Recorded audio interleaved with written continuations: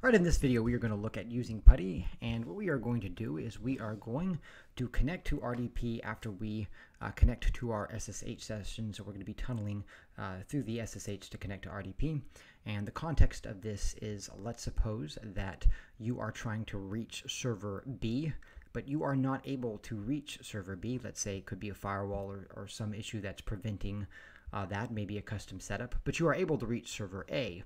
And so what we're going to do here is we're going to SSH to server A, and we're going to set up a tunnel so that we're able to connect to server B through server A. So that's what we're doing here, and that would be a situation in which we might want to do this. There might be other options for us depending on our system. This one is looking at Windows. So the first thing is to have PuTTY installed. You'll notice that I'm using PuTTY. This is release 0.73. It's important because it may be different. Another thing as well is I highlight PuTTY gen here exe because we are the prerequisites is that PuTTY is installed and that we're able to SSH to our server using the PPK key or related key that we can get. And if you don't have one, you can of course convert or generate those with PuTTY gen.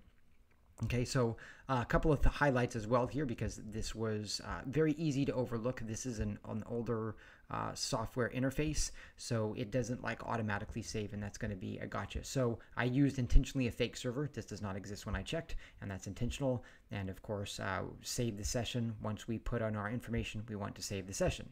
Okay, so the next thing that we're going to do after we do that, we're in this session right here. I should point that out, highlight that because it doesn't come through on the screen very well. So we're on the session, we enter our host name, the port, we're going to label this, and then we're going to hit save. Once we do that, we're going to go to the next step, which is we're going to specify our key here, which is our PPK file, right? So we're on, one second, we're on the authentication.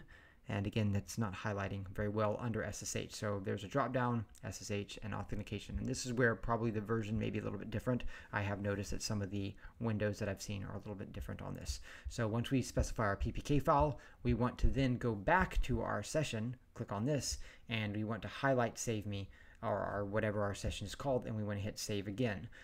The reason why is, let's say we specify it and we connect, so we open a session. Well, if we come back, this file is not specified if we didn't save. So that's important to note. And then of course, once we do that, then we don't see session. I did scroll down one. We are under this SSH and then authentication, or I'm not under authentication, I'm sorry. Under SSH, there's the tunnels. And this is where we're going to specify. Now, I am using a pretend server here because I'm not going to actually specify an IP that might actually be a server. So we're going to specify local because we are going to connect to it. We'll also notice that the port is going to be different than what we're using down here. So that's a good call out just to note. Our pretend server in this case is 127.0.0.9. Of course, obviously that's local, but we're using this as a pretend server. This would be where we would specify the IP address of our actual server that we would want to connect to. And then it has to be a different port than this. Otherwise, you're going to get into a circular reference. So once we do that, we're going to click this add button here. So when we click that add button, it will show up. And then we're going to want to go back to, and I know y'all are tired of seeing the screen by now, I'm going to click on the save me, and we're going to save again, or whatever you're calling it. And so once we have that saved, then we're going to SSH to our machine. Once we SSH to our machine, then we're going to do the remote desktop connection in Windows, and we're going to use that local IP address. So we're connecting to the server. So going back to this screen right here, we're connecting to this, but we're going to connect to our local. And again, make sure that that port is different than whatever it is. And that's where we're going to enter our username and log in from there.